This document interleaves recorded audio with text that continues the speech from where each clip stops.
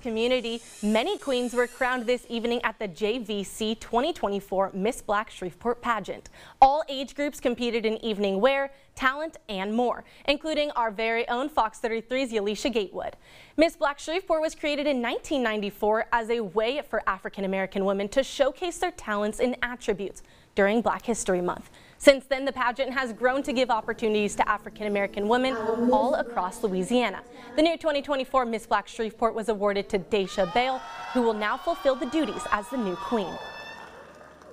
I believe my duties are, one, to be remembered for the community. I pray for my community all the time.